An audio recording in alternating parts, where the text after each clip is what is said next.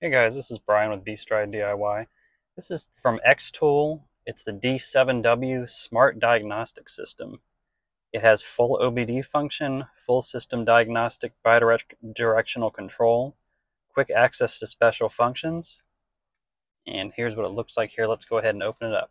It comes in its own carrying case, and the case feels pretty sturdy here. That's pretty impressive. All right, so this is what it looks like here. We've got the instructions and the packing list here. This looks like the charging cable right here. It's a USB-C charging cable, so that's nice. Comes with the different blocks here as far as the chargers. Looks like a block charger here, and it has the fold-away prongs. This is the VCI box, and this will plug into the OBD input on your car. That should be like under your steering wheel. I'll show you that in just a second. All right, and this would be the tablet, I'm assuming here. So this is pretty cool. I mean, it's probably been a decade, at least a decade, but I remember I took my car once to get the code read, and it costed, I think it cost me $100. I mean, they don't do that now anymore because you can go to AutoZone, Advanced Auto Parts, and they'll let you know what it is for free. But just looking back on that, it makes me mad. I just kind of went in. They said, oh, we'll read the code for $100. I said, oh, that's great. So this is what it looks like here. And this is what you do is there's a power button right up top here. You hold this down, and this turns on. I'm kind of excited about this. I do like the look of it. It's got like this rugged kind of look, with especially on the edges here. This is like a rubber side on both these edges. So it's really cool. Let me know in the comments if you have any diagnostic tools and what you think. And guys, look at this. This is really cool. On the back here, it has this stand. So you can go ahead and set it up like this. So it has this nice stand in the back you can use. If you just want to kind of stand it up and say, show the customer or show someone, you know, this is what we're looking at.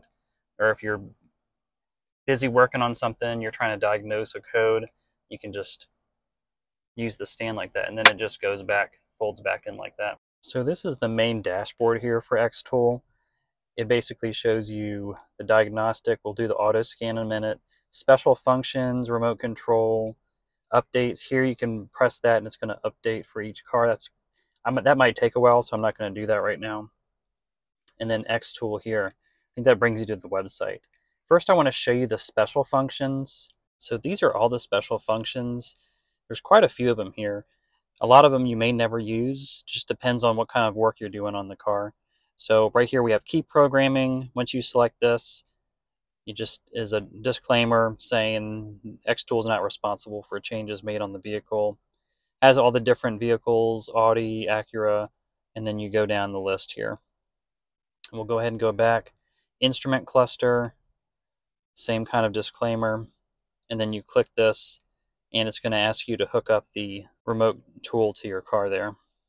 Power balance, seat calibration, TPMS reset. I know that's a big one sometimes after you get a tire replaced.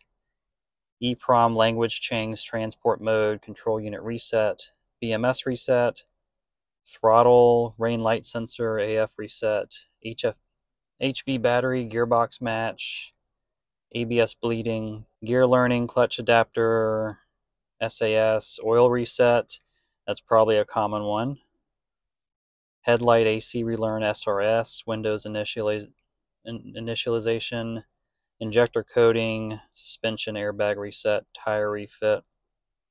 So let's go ahead and go back. And so what you do is you take this diagnostic module here and you're going to fit it. Sometimes it's under here near the steering wheel, but on my car it's over here. So I'll show you where this is. So you can see it right here, and it's just going to go in right in here. So this will go in like so. So that's hooked in there now. You can kind of see that. It's hooked, and we're going to come back to the machine here. All right, so once you have the VCI plugged in, you can press auto scan. It's going to try to search and scan for the VCI and make sure it's connected to the OBD port here. And it's saying prompt update VCI firmware. So it's downloading the firmware here. It's giving me a beep over there. It says auto scan connecting. I'm guessing beeping is good. It says, please wait the communication. Okay, so it's given me vehicle information here. And you go to connector type. It's a 16 pin. We're communicating again. And automatic scan. All systems scan. And it's going through all the systems here and checking for any error codes, basically. So I don't have any error codes, so I kind of wish I did so I could show you this. But if it did, it would pop up, and then you would click diagnostic over here, and it would give you information over there. Okay, it says one electric power steering. It says faulty. So we'll click on that and see what that is in just a second. It's still scanning. And this is nice because right here you can see it's only 23 of 57. You can pause it, which is what I might do in a second to just see what this is about. But it's going through tire pressure monitoring system, power control, active control mount. It's basically going through the whole vehicle and just checking for codes. Okay, so that was actually quicker than I thought. So we're all done here. We can go back up. Let's go up to right up here where it says electric power steering, EPS. It says power supply voltage of control unit. We'll click diagnostic. And let's see what that's going to do. It says communicating. And it gives you all these issues here. Read trouble code, clear trouble code, live data, special functions, actuation test, and all this info here. I'm not a mechanic, so I'm just kind of looking through these and just kind of seeing what these show here.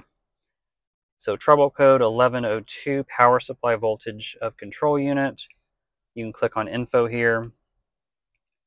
And this is just what it's saying. Possible unit power supply voltage, possible failure, open an IG1 signal harness, ECU failure, test condition continuously, fail-safe action, restrict access. And it just tells you all about this. So that's pretty nice. It would have helped me when I had my issue, when I would have had to pay $100 to see what the code was. All kinds of information here. When you run this live test, it goes through all your car systems. And you can click report here. And if you need to print this out, or at least save it here, you can do that. It gives you a report of the faulty code, 16-pin connector, all system scan. It says fault codes, and it shows the one here. Power supply voltage of control unit, one alert, and then everything else looks good. And you can save this, so I'll go ahead and save it, and then you put in the information of the vehicle. Hot system scan. Let's see what that does. So that goes through the 10 systems here: engine, transmission, ABS, body electrical, supplementary, restraint system, electric power steering, immobilizer, and meter. Let's go to TPMS reset here. And that's the tire pressure monitoring system. I know sometimes that'll get stuck on the system even after you change the tire or put new air in the tire, and it might have to be reset. Rather than going to the dealer, this might be a better option here. So this is really cool, and you can go to reports here. So let's see, report. That's the one I saved earlier here. You can open that up and show whoever you need to the report. You can print it. You can share by email, so that's really cool. Data playback, data view. And this is pretty cool because this is the front page, and it's basically like a tablet here. So I would assume the one you're going to use most, I just press down here. That's the X tool. You also have a camera function here. You can access the camera. So you can take pictures of things. Let's go ahead and take a picture here. Let's take a picture with this button here of my shoes. And then it's saved up here. So you can have pictures there if you want to take a picture of the faulty issue going on. Let's go back to home. You can have contacts. You have access to email, music. You can use a sound recorder. That's pretty cool. If there's like a belt or an issue like that, you can access that. It's got a calculator. That's always nice. Let's go back to the home. ES File Explorer. I guess you can download files onto this. So this is really cool. I can think of a lot of uses for that. Like if someone sends you an invoice or you need to use that. It's got Adobe Acrobat, quick support diagnosis. I'm guessing this is the X tool. Yeah, that just brings you back to the X tool here. And then you've got Gallery, Video, Explorer, and Chrome. So you can also access the internet with this, which is cool. So if you need to look something up, you can access the internet as well. I really like the shape of this as well. On the sides, it's kind of got this rugged design, so if you drop it, there's, it's not going to harm it. And this is another, this looks like where the charging port is here. Where you're gonna, that's the USB-C where you need to charge it. Like I started this off at 69%. I can't see the percentage here. But this is pretty cool. I would definitely recommend it if you need to, if you work on cars at home or if you're a mechanic, items like that. This would be a great addition.